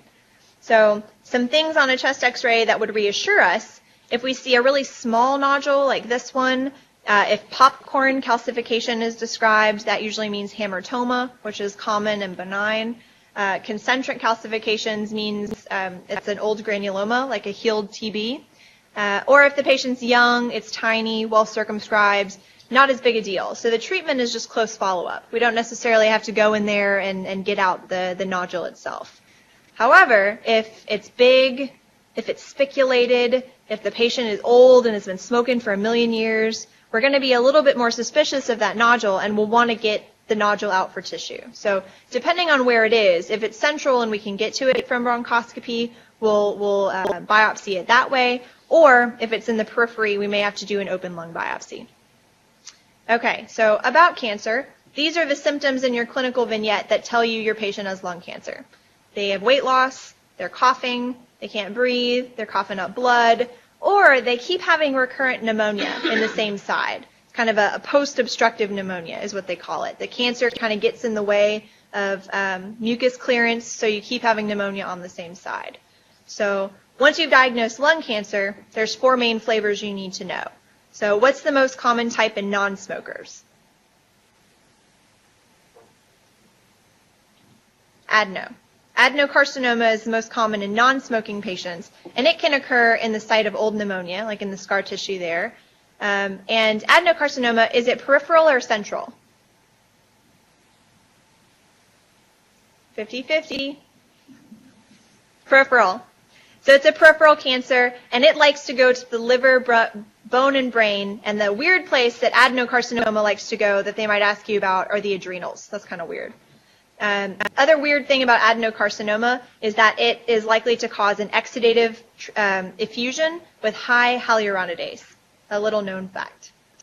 So what about we have a patient with these lung cancer symptoms that also has kidney stones, constipation, feels bad, low parathyroid hormone, and a mass in the central part of their lung. What type of cancer is that? Squamous cell. Very good. So squamous cell is central, and its paraneoplastic syndrome is that it makes a parathyroid-related peptide, which causes hypercalcemia. Okay, so a patient has shoulder pain, ptosis, a constricted pupil on one side, and a puffy face, facial edema. A dead guy got his name on this type of tumor. Pancoast, good, or superior sulcus syndrome. And small cell is the cancer that likes to go there. So that is superior sulcus syndrome or a Pancoast tumor, but it's typically caused by squamous cell. What about a patient with ptosis that gets better after they look up for a minute? That's also a paraneoplastic syndrome. There are antibodies against the presynaptic calcium channels. Also some dead guys. Lambert-Eaton, good. So, and Lambert-Eaton is also associated with small cell carcinoma. So, okay. So an old smoker who's got hyponatremia, but no JVD. We talked about this a little bit earlier when we talked about electrolytes. That's SIADH, and that also comes from small cell. So almost all the paraneoplastic syndromes come from small cell, except for parathyroid-related peptide, parathyroid hormone-related peptide. Okay, so last one, a chest x-ray shows a peripheral mass, it's cavitating, and there are mets all over the place, really advanced at presentation. The only lung cancer we haven't talked about yet.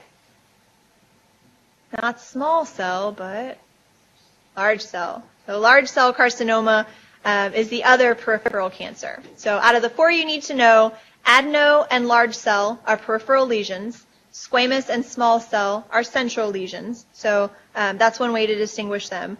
The other way they like to divide up lung cancers is between small cell and non-small cell. And why is the divide there between small and non-small? Different treatments. And that's what we care about on the surgery shelf, right? Who gets surgery?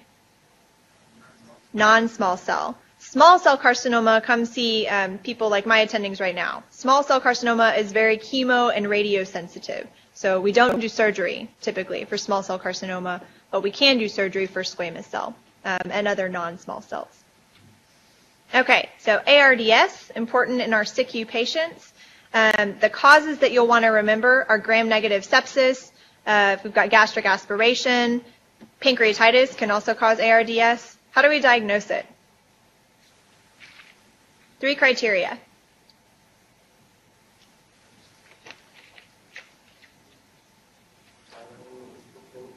So radiographic, sure, that's what I'm trying to show you here. So radiographic criteria are bilateral fluffy infiltrates. That's one.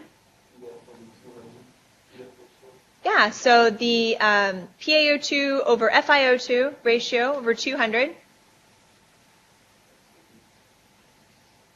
And then the third one is, so we've established here we see pulmonary edema, the patient can't breathe very well. The last criteria is to make sure this pulmonary edema isn't cardiac. So the last one is, yeah, the wedge pressure less than 18. Good. So the first one shows us that our ratio is low, so we've got hypoxia. The chest radiograph shows our infiltrates and our pulmonary edema. And this last criteria tells us that it's not the heart that's screwed up, it's the lungs. Okay, so how do we treat it? What's our vent setting? PEEP. Very good. Okay, so some murmur buzzwords. You can pick out these murmurs in your patients. What's the systolic ejection murmur that has parvis et tardis, gets louder when you squat? It's aortic stenosis. What about another systolic ejection murmur that gets louder when you Valsalva? This might be a little kid or a teenager on his pre-sports physical. Hypertrophic obstructive cardiomyopathy. The difference here is what happens with Valsalva, because Valsalva decreases preload, right? Back to physiology. So Valsalva decreases preload, and if the problem is aortic stenosis, it's going to get softer when we decrease preload because there's less flow going through the stenotic valve. With HOCM, the obstruction actually gets worse when there's less preload because the ventricular wall can get closer to the valve.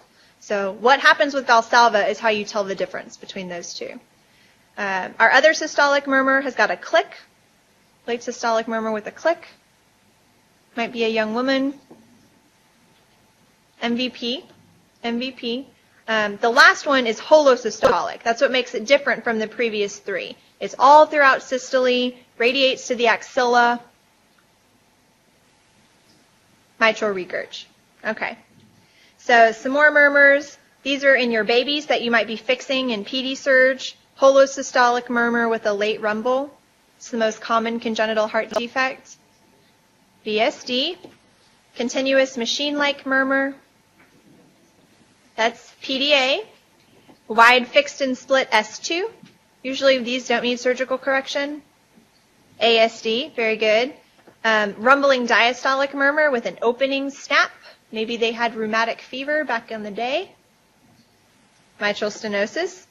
A blowing diastolic murmur with a widened pulse pressure. And the eponym parade. You know all those dead guys like the, I don't even remember them. It's been so long since I took step 1. You guys know though, all those dead guy names like the water hammer pulse and all those things. What's that one? Aortic regurg. Very good.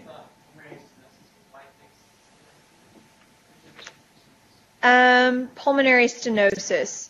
I think that does give you a wide fixed and split S2. The rest of the clinical picture will be different. Mainly what's going to help you with a right-sided heart murmur is they'll tell you it gets louder with inspiration. So all right-sided heart murmurs, if they're trying to lead you down that path, they'll say in the vignette that it gets louder when the patient inspires. Whereas this one is probably going to be a little kiddo, someone under the age of 15.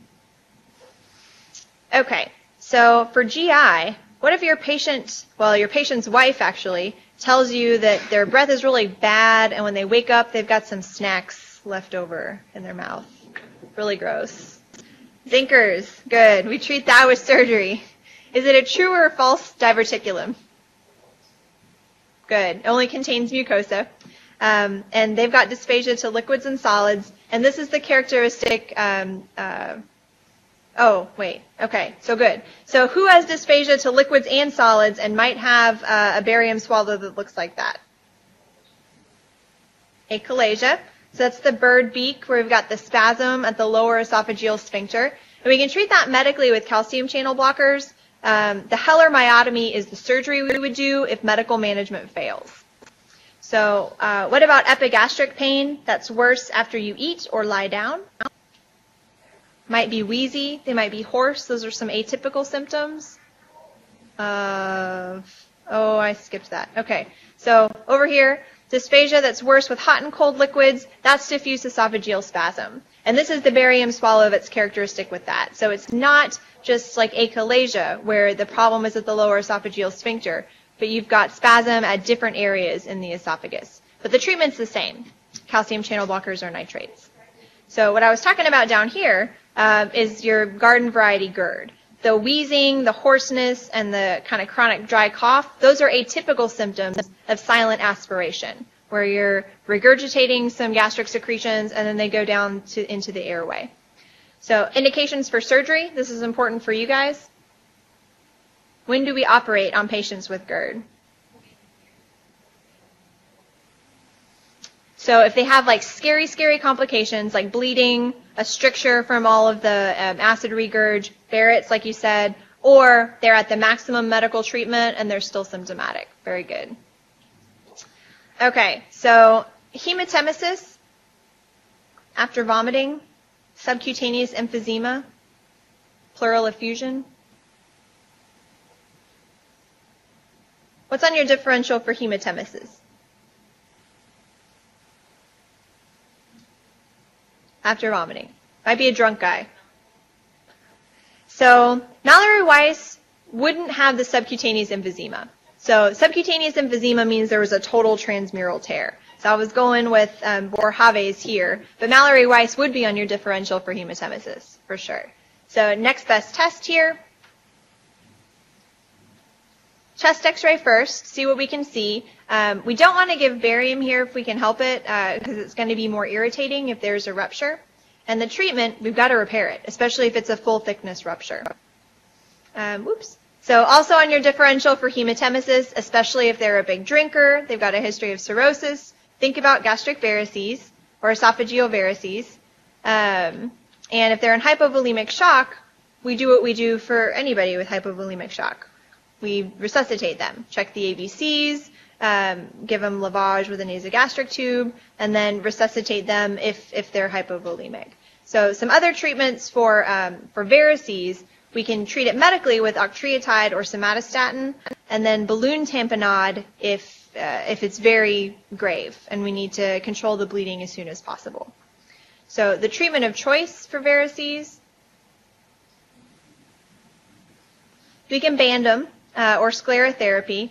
Thing I want you to remember, I got tripped up on this on some of my QBank questions.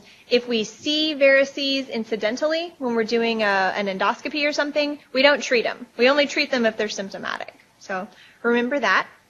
And then progressive dysphagia or weight loss, what are you worried about here? If they've got dysphagia that's getting worse, they're starting to lose weight. Cancer, right? Esophageal carcinoma. The different types being squamous cell versus adeno, and they are present in different locations of the esophagus. Our best first test, if we're considering esophageal cancer,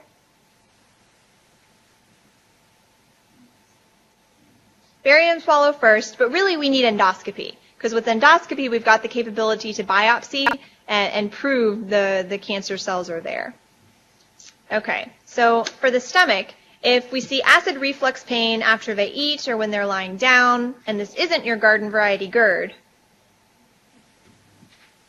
there's a kind of hernia involving the stomach. Hiatal hernia, good. And there's two main types.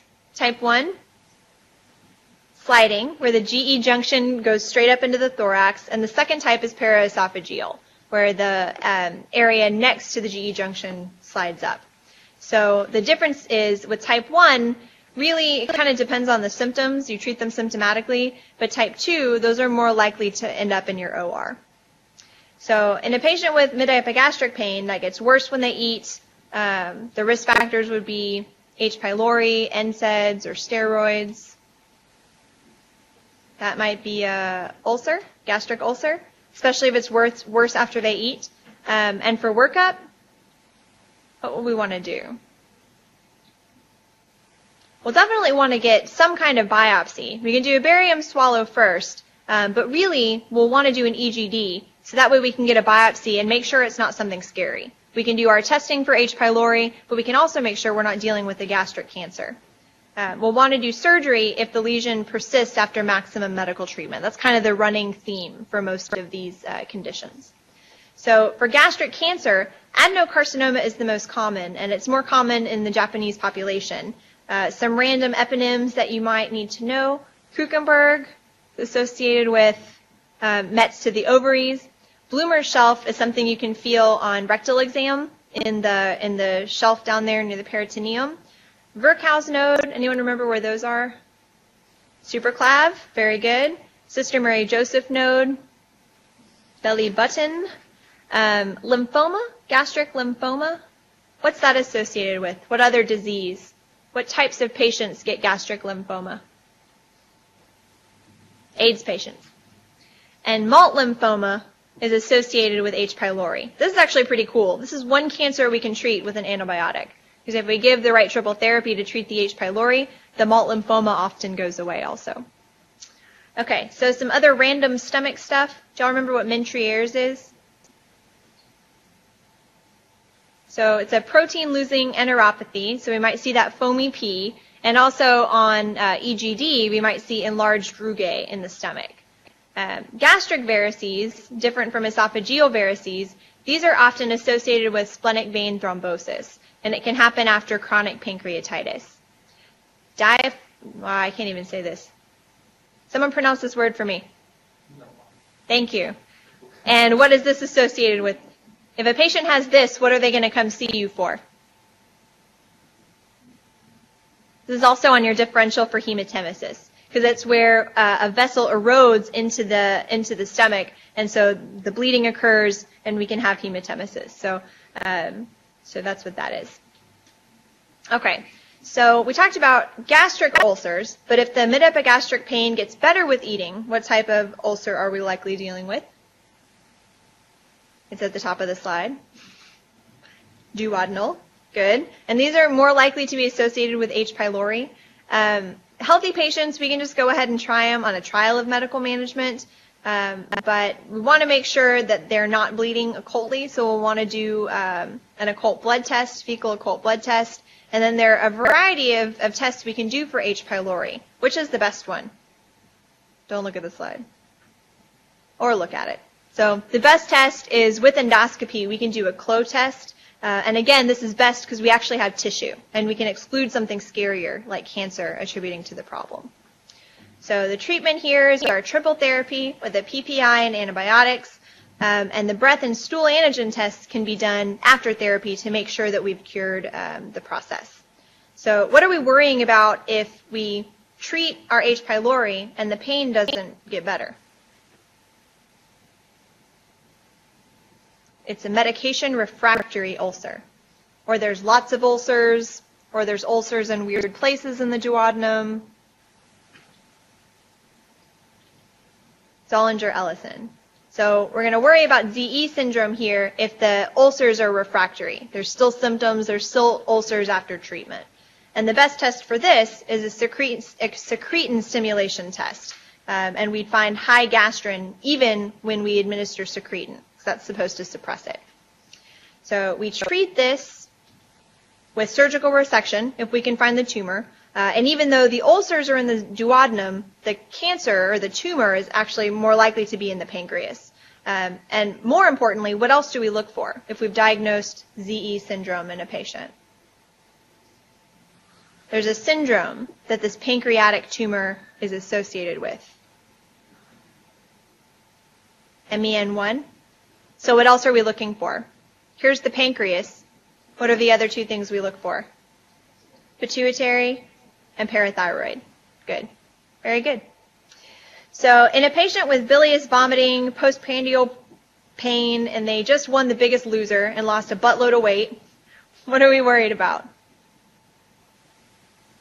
I got pimped on this in the OR and got it wrong. It was very sad. So this is SMA syndrome. Have you guys read about this? So SMA syndrome happens after rapid weight loss because the duodenum is compressed in that area between the abdominal aorta and the SMA. So that compression can cause pain after you eat when blood flow is trying to rush to the area. The treatment really is by restoring weight and nutrition, if possible. A Roux-en-Y surgery is a more drastic and last resort option. So as far as pancreatic problems are concerned, mid-epigastric pain that radiates straight through to the back, what do we worry about? Pancreatitis. And what are the two most common etiologies? Drinking and eating at McDonald's, right? Gallstones and alcohol induced. So I've read books where one or the other is listed as number one. I'm not sure what the right answer is. I think it depends on your patient population. Here it's probably gallstones. So how do we diagnose pancreatitis? What's the test of choice? So CT is the best imaging test. We can take a look at the amylase and lipase levels because those will both be elevated. And the treatment for pancreatitis is mainly supportive. So NG suction if they're nauseous, NPO to give them bowel rest, IV hydration, and just watching them. Bad prognostic factors are things that we look for upon admission and then 48 hours later. And you can see those listed on the slide. The questions that I think are the most difficult about pancreatitis are the complications. So what are some common complications of pancreatitis? Huh? Pseudocyst, sure. What else? Third spacing of fluid, sure. That counts too. Hemorrhage and abscess, absolutely. So pseudocyst, remember because it's pseudo, it doesn't have any cells. If you see cells on a cyst on the pancreas, it's probably cancer. Hemorrhage and abscess, third spacing, which can progress to ARDS, is another complication. So chronic pancreatitis, really these patients usually present with malabsorptive symptoms. And what I want you guys to remember about it is that chronic pancreatitis can predispose to splenic vein thrombosis, which then leads to what? Gastric varices. Good. Cancer of the pancreas, adenocarcinoma is the most common. And these are sad cases because they usually don't present with symptoms until it's pretty advanced. And really you have the best chance of getting caught early if the tumor's in the head of the pancreas because you might have some obstructive symptoms. So some random vocab words to remember. Courvoisier's sign, is that how you say that? C word, what's that sign? Palpable, non-tender gallbladder, and it also might be associated with obstructive symptoms, itching and jaundice. What's Trousseau's sign?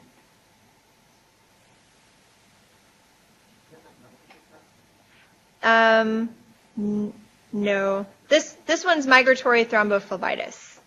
There may be a different Trousseau, but the Trousseau sign associated with pancreatic cancer is thrombophlebitis in different vessels that migrates around. So we diagnose pancreatic cancer with an endoscopic ultrasound, an FNA. We always want to get a tissue diagnosis. And for you guys, what's important is when do we do surgery? Or I should say, when is surgery not contraindicated? When is a pancreatic tumor deemed resectable? Mainly, it can't be invading into important stuff. So we don't want to have METs outside the abdomen because the Whipple won't be curative. We don't want extension into the SMA or the portal vein or METs into the liver or elsewhere. So resectable lesions are really pretty well confined to the pancreas and the immediately surrounding areas like the duodenum. Okay, so endocrine pancreas, insulinoma, usually diagnosed clinically with Whipple's triad. What's that? Oh, you guys are getting sleepy, I'll tell you. So symptoms like sweating, being shaky, hungry, even seizures from hypoglycemia, low blood glucose level, and then the symptoms that get better after we give glucose.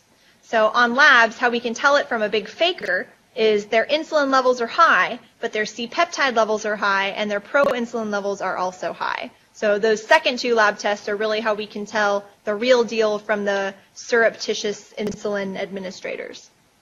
So a glucagonoma then is an endocrine tumor that makes glucagon, and the symptoms there are hyperglycemia, diarrhea, and weight loss. And you probably won't see this picture, but glucagonoma has a characteristic rash. Does anyone remember the name of it? It's on this guy's butt cheeks right here. I think that's his butt. I'm not sure. So it's called necrolytic migratory erythema. So in case you see it in a clinical vignette on a super hard question, at least you've heard it once. So somatostatinoma, these are the worst tumors to have because they're more commonly malignant, and they present basically with malabsorptive symptoms. And then a VIP-oma, the symptoms are kind of like carcinoid syndrome, watery diarrhea, flushing, and then hypokalemia and dehydration from the diarrhea. So the treatment there is like with carcinoid syndrome, we give octreotide. So gallbladder, you saw lots of gallbladder pathology on your general surgery rotation. The characteristic symptoms of right upper quadrant pain goes to the shoulder or the back, nausea, vomiting, fever, after you eat some McDonald's. What's that usually? What gallbladder problem is that? Is it cholecystitis or is it symptomatic gallstones? And fever.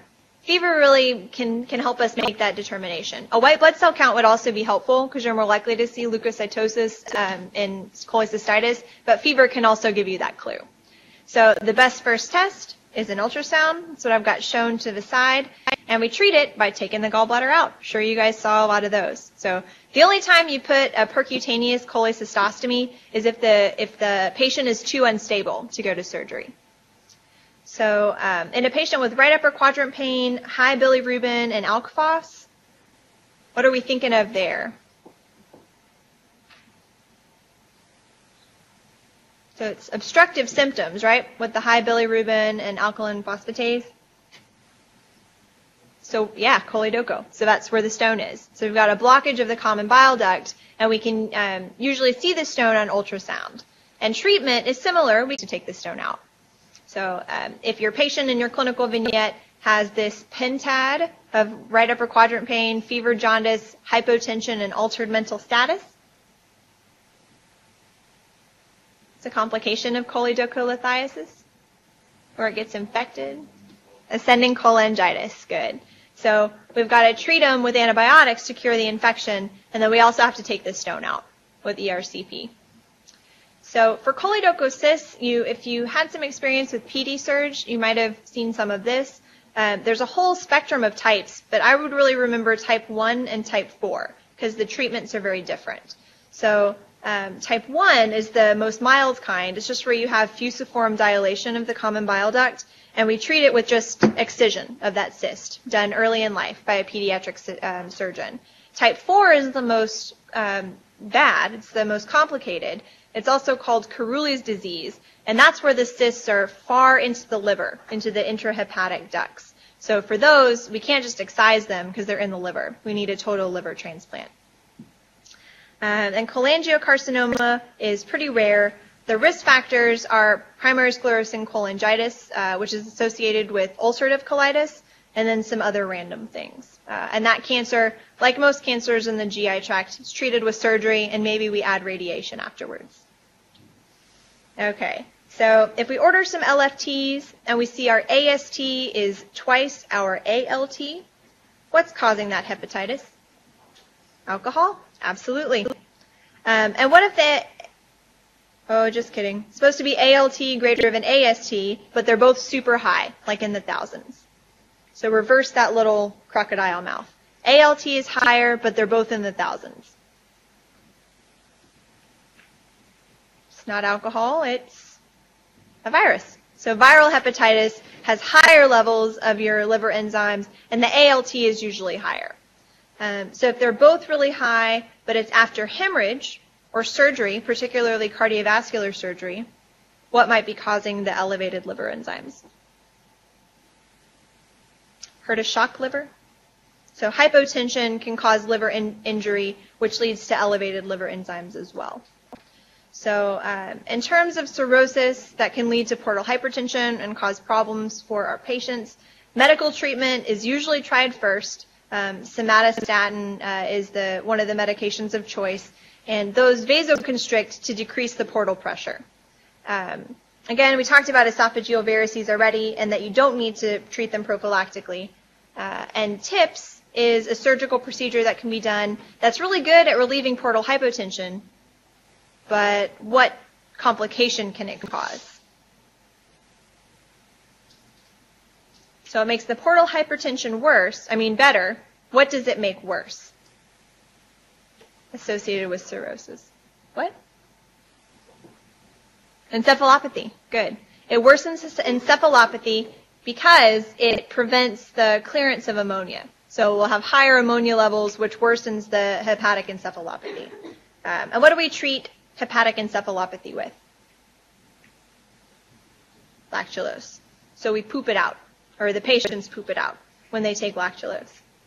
Some risk factors to remember for hepatocellular carcinoma. The main one is if you're a chronic hepatitis B carrier. Hepatitis C carries a risk to a smaller extent, and then cirrhosis for any reason can predispose you for HCC. AFP is the tumor marker to remember for hepatocellular carcinoma, and diagnosis is typically with a CT or MRI. And the treatment depends on if there's one lesion or multiple. If there's one, it's easier to take it out surgically. If there are multiple, then we've got to look at some other options. Okay, so some random liver stuff. If you're a woman on OCPs, you either got a palpable abdominal mass or spontaneous rupture and hypotension. What might that be from? Hepatic adenoma. Hepatic angioma is the most common benign lesion in the liver, but this sudden rupture and the association with oral contraceptives should make us think hepatic adenoma in this case. So typically we diagnose it either with ultrasound or MRI, and the treatment? Stop the OCPs. So surgery really isn't needed unless it's super large or the woman wants to become pregnant, because pregnancy can increase estrogen as well, and estrogen is what makes these tumors grow.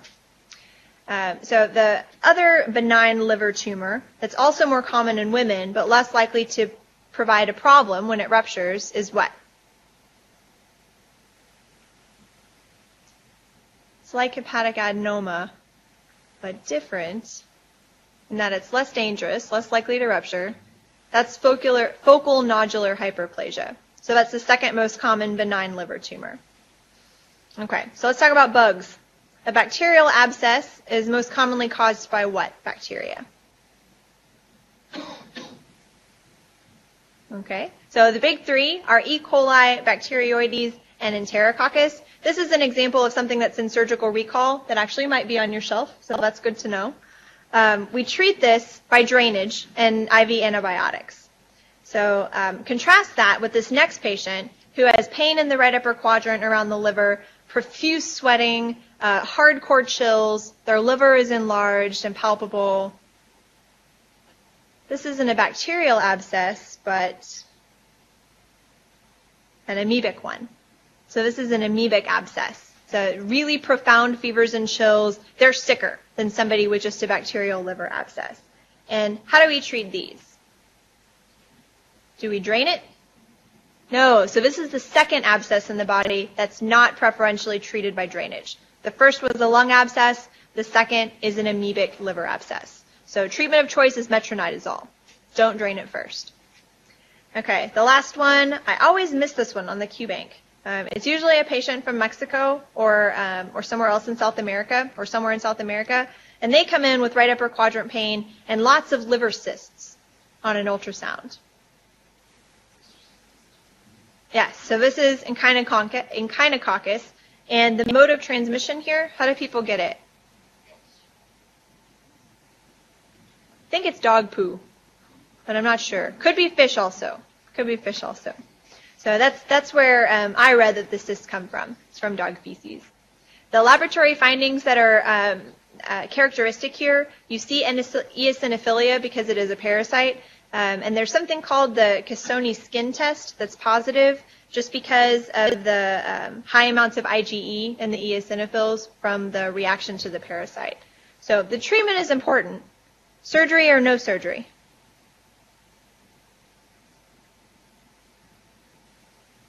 (50-50). We do surgery. So we give albendazole for medication, and we have to be very careful during surgery because if one of these little cysts opens or breaks during removal, it can cause an anaphylactic reaction and even death for the patient. So we do surgery, but we have to be very careful to remove the cyst in one piece. All right. So some spleen stuff. Remember, after a splenectomy, you want to make sure to check the platelets. They can be high after splenectomy. It's not a huge deal. You just have to give aspirin for preventing clots. And prophylactic penicillin is important for people after a splenectomy because of its role in immune function. Also remember the big 3 vaccines we need to give a patient after we've removed their spleen. ITP, we talked about this a little bit already. The buzzwords you look for in the clinical vignette is that only the platelets are low. Everything else is fine. Coags are fine. Isolated decrease in platelets usually means ITP. Hereditary spherocytosis, you can also have splenomegaly because those abnormally round red blood cells are being taken up by the spleen.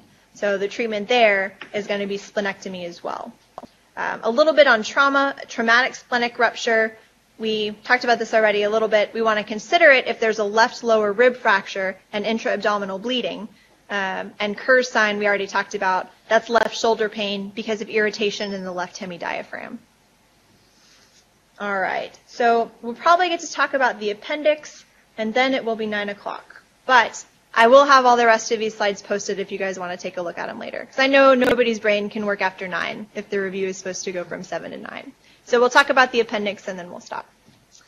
Okay, so what if we have a patient with pain that starts kind of peri-umbilically and then moves to the right lower quadrant and becomes more sharp? What's that? Softball, right? That's appendicitis. Good. So when do we go to surgery in a patient with appendicitis? Not a trick question. If we think they have appendicitis. Yeah, if they have a strong clinical picture, we really don't technically need imaging. At UH, they typically get a CT anyway, but really you don't need it to justify surgery. How would your management change if the appendix were either perforated or had an abscess?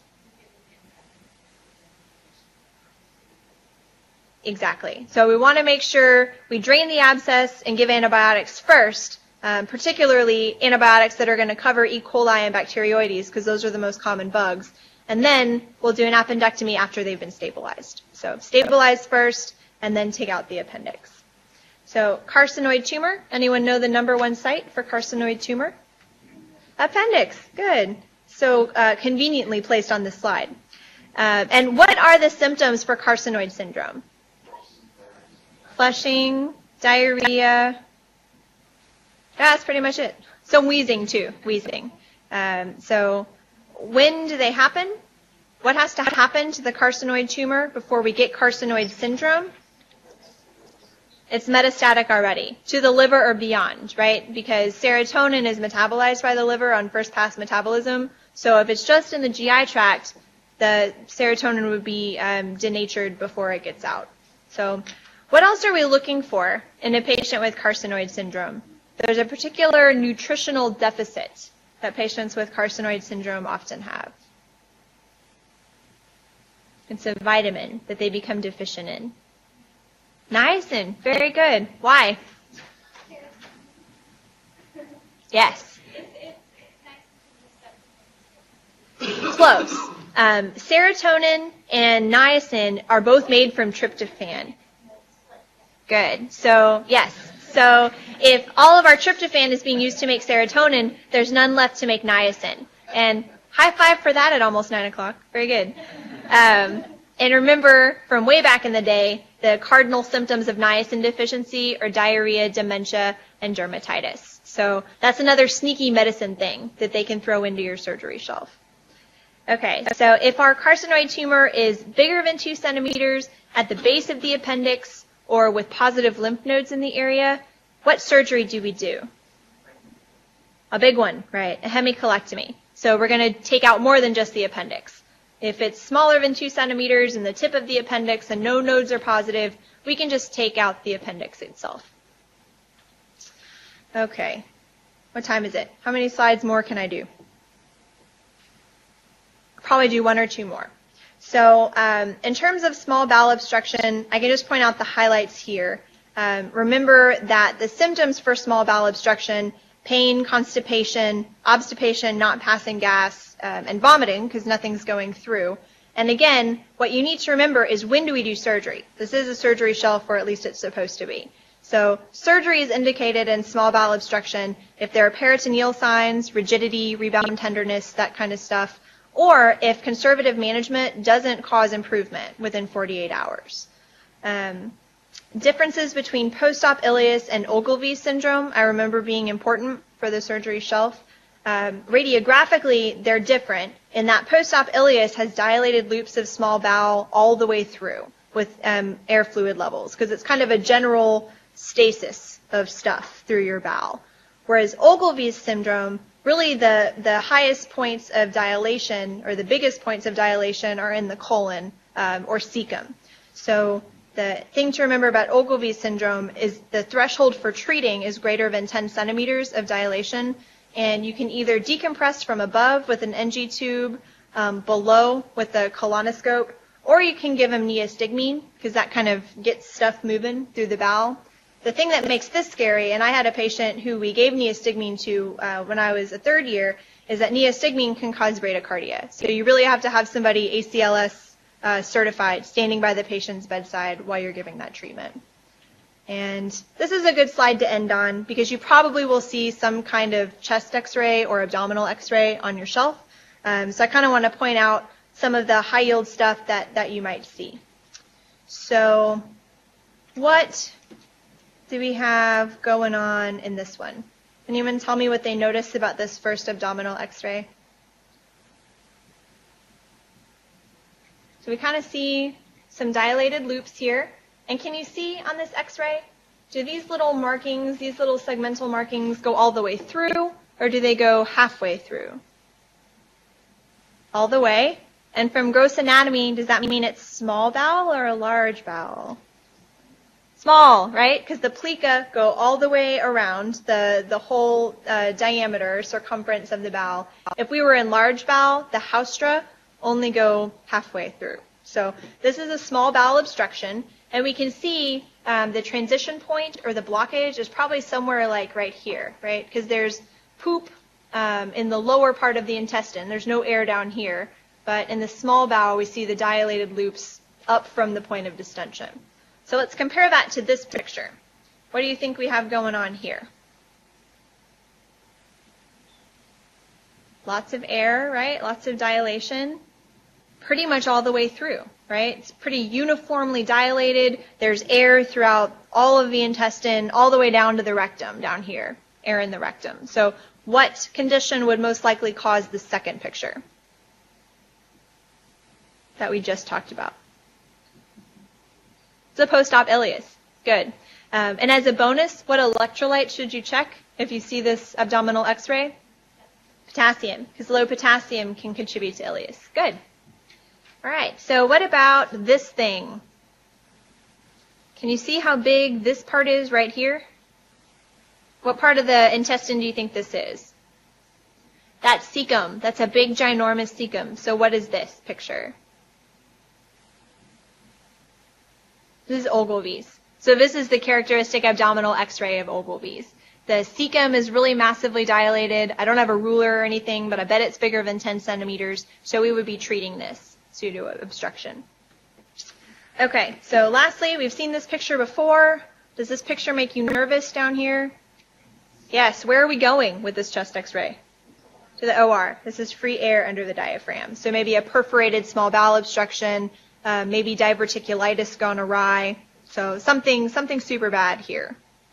And this barium study, they might describe it as a bird's beak. So this is a volvulus. Cecal or sigmoid? Cecal. Cecal. So the bird's beak is a cecal volvulus. This coffee bean sign here is a sigmoid volvulus. So the kind of crease in the coffee bean, does this kind of look like a coffee bean, right? This crease here is the mesenteric artery. That's the kind of focal point for the twist. So this is a sigmoid volvulus. This is a cecal volvulus. So those are kind of the abdominal x-rays, at least, that you would want to be able to identify correctly on your test. And I think that brings us right to 9 o'clock. So I'm sorry we couldn't get through everything. I guess I talk a lot, and we couldn't go through all of surgery in 2 hours. But I will post these slides tomorrow morning. Dr. Hinsey will send you the link and the file. So if you have any questions, email me. I'm a fourth year, so I don't have anything to do.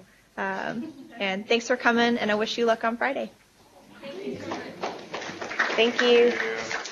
Thanks, Harlingen.